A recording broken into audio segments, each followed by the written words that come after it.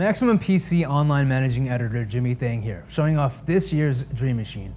Every year we try and pick a theme that resonates with people, and couldn't think of a better theme than a NASA rocket ship design. Specifically, we're modeling our rocket ship after the 1960s Titan II GLV, which uses two Titan II missiles.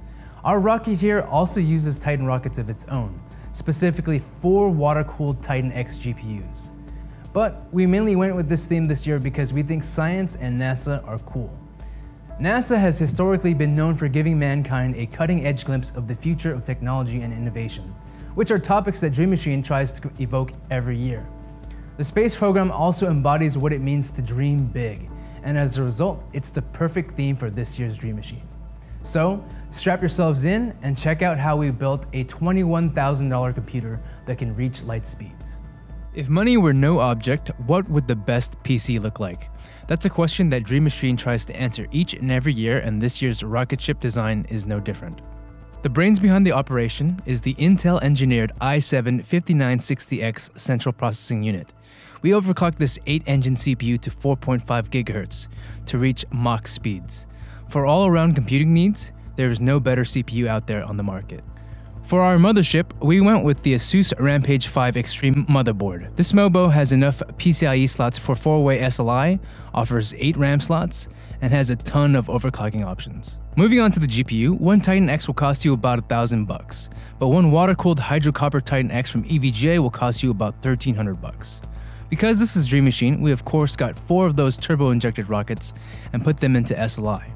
With these missiles, we were able to rank within the top 3 fastest PCs in 3D Mark.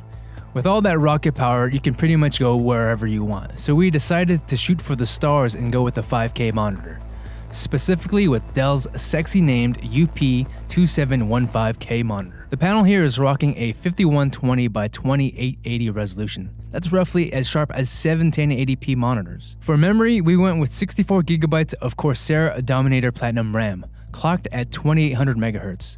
This will ensure that we've got enough headway to reach ramming speeds. To ensure that our rocket doesn't explode when it blasts through the atmosphere, we went with EK for our custom water cooling needs.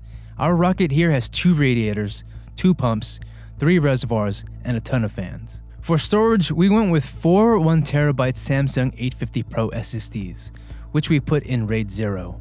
We call these our hybrid drives.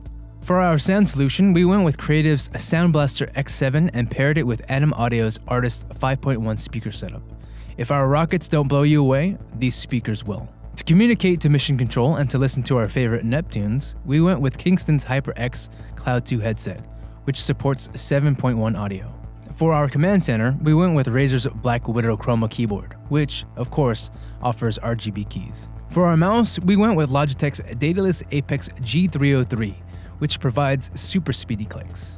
Finally, we went with Case Labs to provide the hull for our rocket ship and got Smooth Creations to do a wicked paint job replicating the look and feel of the iconic Titan II GLV. The NASA etching that Smooth was able to do on this case is also smoother than the Milky Way. All in all, this was far and away the fastest system we've ever built.